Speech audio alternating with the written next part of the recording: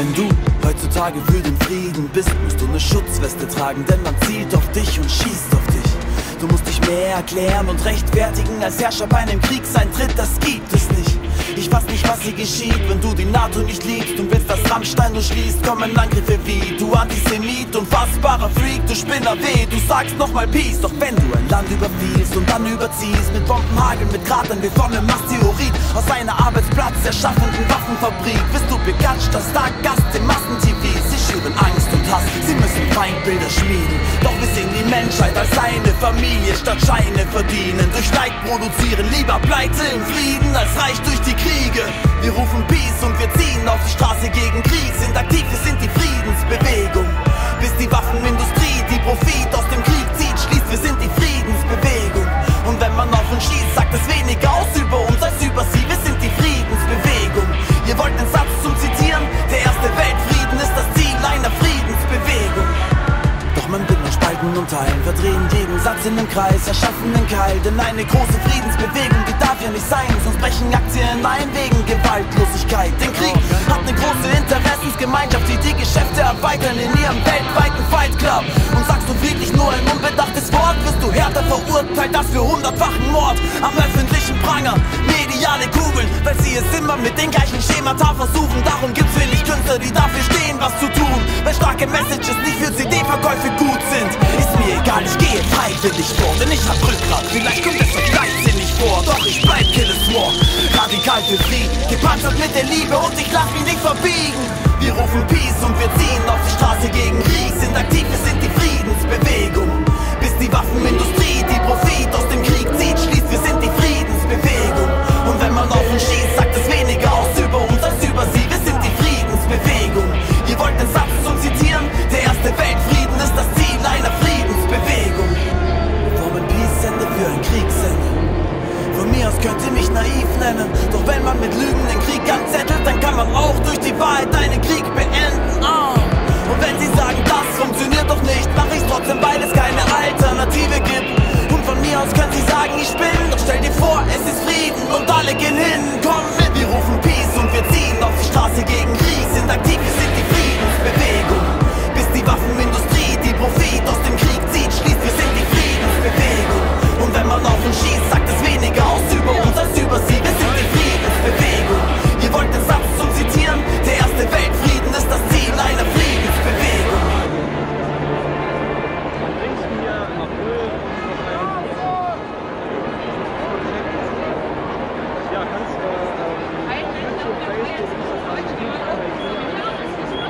Ich bin auch gerade auf Facebook live, um mal alles drauf zu bekommen. Frieden, Freiheit, Demokratie! Genau. Frieden, Freiheit, Demokratie! Frieden, Freiheit, Demokratie! Hier vorne ist noch Telegram.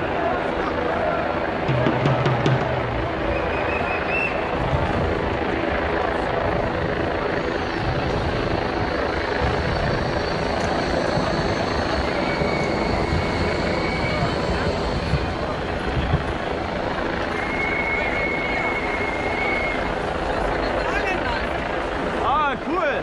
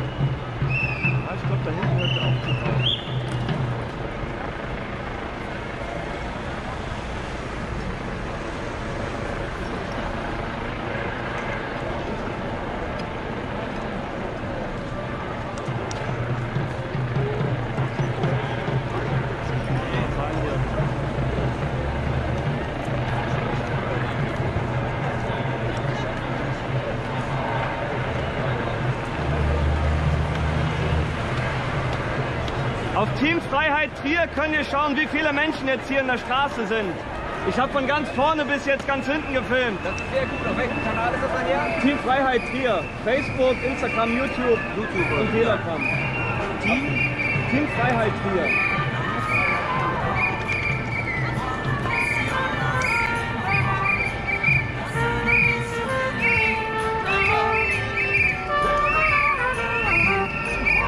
Schaut auf Team Freiheit Trier, da könnt ihr schauen, wie viele Menschen hier an der Straße sind.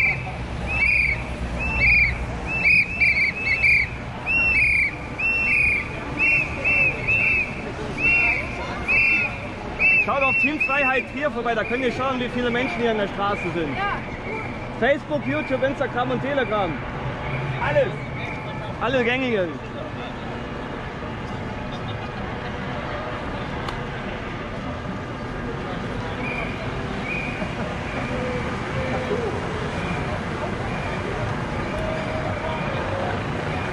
Genau deswegen mache ich das hier.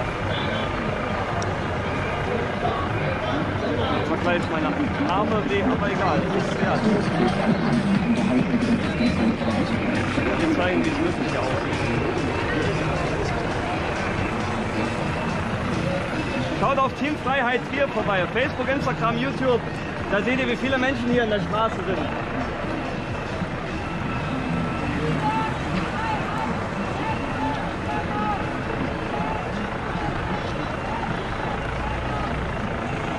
Es sind immer noch so viele, die da hinten kommen.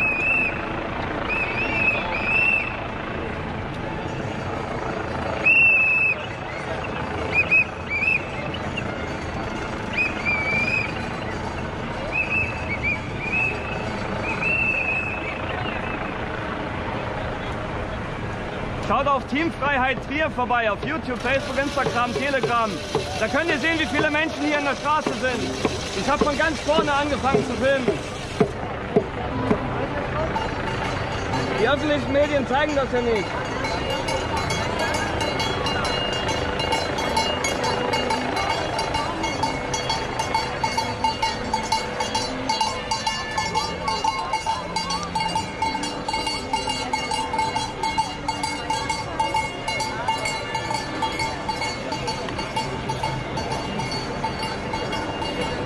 Schaut auf Team Freiheit Trier vorbei, da könnt ihr sehen, wie viele Menschen hier auf der Straße sind. Auf die Straße! Die Pandemie endet erst, wenn wir alle auf die Straße gehen!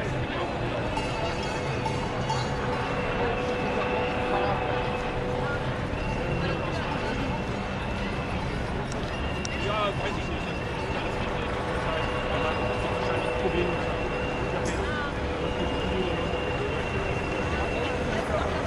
Ah, da kommt Anita und Marisa.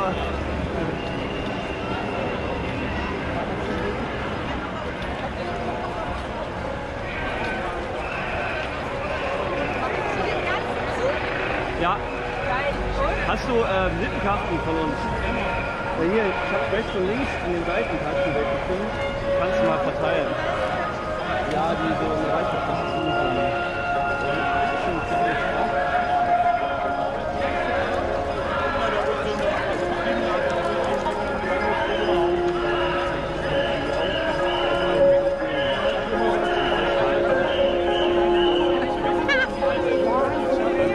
Nick ist auch dabei. Ja. Die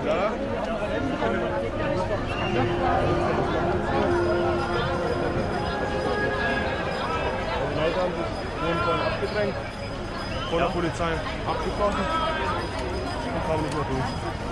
Okay, also ich habe jetzt den Zug hier von ganz vorne gefilmt. Was denkst du? Boah, keine Ahnung, ey. Muss ich mir später nochmal anschauen. Also ein Polizist ist vorhin an mir vorbeigelaufen, also die sind in einer Gruppe an mir vorbeigelaufen. Der eine Polizist hat zum anderen Polizist gesagt, wir haben was von 1,3 Millionen. Echt? So. Weißt du, wenn ich nur hier gehen muss, jetzt steht anscheinend überall.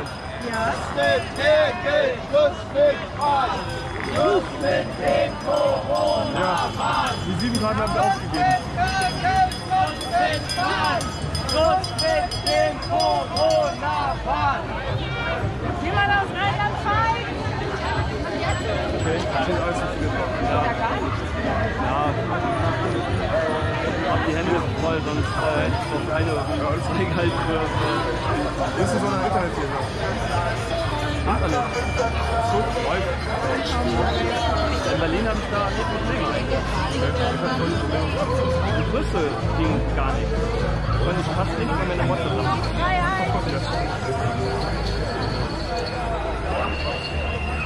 Wollen wir uns überall immer sehen, ne? Ja, geil. Wo du was filmst du die live? Auf unserer Facebook-Seite. Also du kannst über Facebook live sehen. Auch wieder da. Grüß dich. Alles klar? Ja. Hi. Ja, mit der GoPro filme ich halt, weil die hat einen größeren Winkel, 4K und das mache ich dann mit Full HD auf YouTube. Ja, ist halt eine wahnsinnige Qualität, muss man gleich denken. Aktivist, man ist auch wieder so stark. Team Freiheit Trier, ja. Jawohl. Unter anderem. Freiheit Trier! Ich habe den ganzen Zug gefilmt. Kann man später zählen. Ja?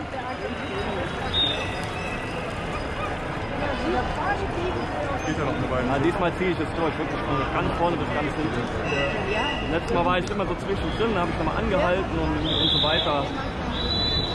Ja. Jetzt ziehst du voll durch. Welches Team ist auch dabei?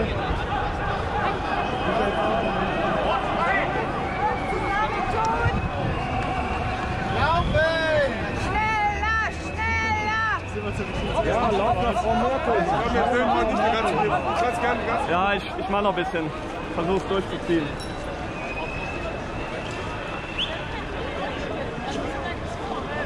Ich habe jetzt so lange den Zug gefilmt von ganz vorne, jetzt will ich es auch wirklich bis zum Ende mal machen. Und dann laufe ich halt noch mal hinterher und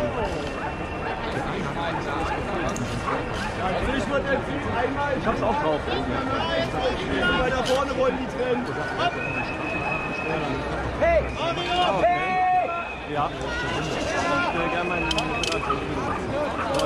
kannst du eigentlich ja.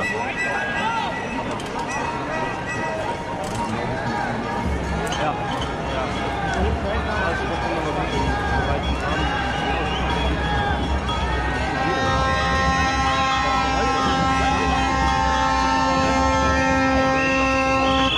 Ja, ist kein Problem.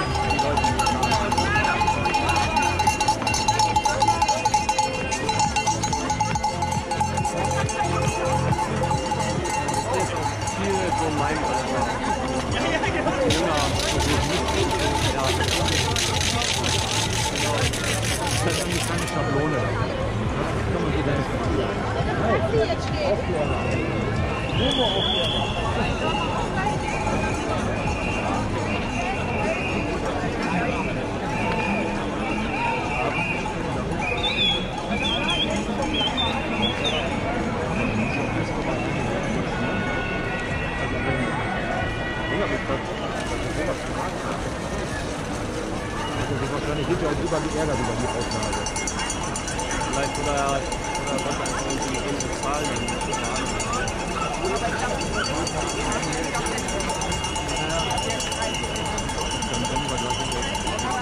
Ja. andere Richtung. Ja, die fahren garantiert weiter vorne hin. Nee, der Bus ist ja auch auf der anderen Seite, weil die können hier nicht hin. Also die müssen man ja auch gerecht. Die Straße ist anbleiben. Ich komme gleich hinterher. Ich will nicht unbedingt diese Straßen da. Ja, unbedingt da. So Leute, das war der ganze Sieg hier in der Straße. Wer es nicht gesehen hat, könnt ihr entweder den Stream später anschauen oder halt Mitte der Woche, wenn es gut geht, auf YouTube. Da ist halt nochmal viel bessere Qualität. Weiter geht's. Ja, weiter geht's. Einfach nur das Ja, blöd jetzt mit den Bannen, ne? Wäre geil, wenn ich mit der GoPro gleichzeitig in hoher Qualität filmen und live sein könnte. Wollte ich nur eines halten. Aber deine Qualität ist super. Top. Ja, also so ein kleines Ding hier ist sie schon. Das ist ja ein bestochener scharfes Bild.